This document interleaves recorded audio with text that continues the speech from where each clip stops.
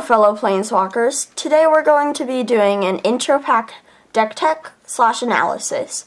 Today our intro pack is from Magic Origins. It is Demonic Deals, black, red.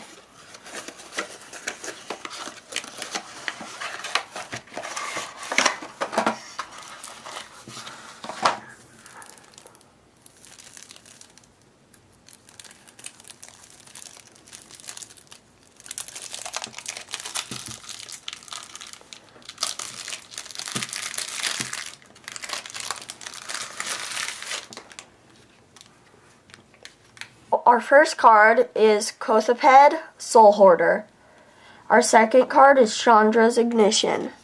Our next cards are 2 Malikir Cullblades, 2 Shambling Ghouls, 1 Fleshbag Marauder, 3 Nantuko Husks, 2 Returned Centaurs, 3 Undead Servants, a Kothoped, 2 Enthralling Victors, 2 Blazing Hellhounds, a Revenant, and our spells,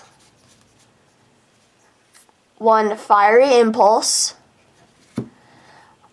or 2 Fiery Impulse, 1 Reeve Soul, 3 Act of Treasons, 1 Nightsnare, 1 Weight of the Underworld, 2 Cruel Revivals, 1 Necromatic Summons, 1 Chandra's Fury, 1 Unholy Hunger, and 1 Ravaging Blaze.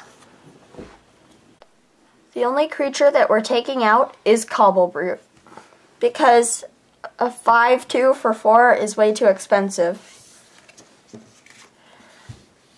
We're adding 2 Revenants, an Undead Servant, and Malikir Cullblades. The Revenants are a really good addition because the deck is all about getting stuff in your graveyard. That's the same with Undead Servant, and Malikir Cullblade, the more you kill, the better you get.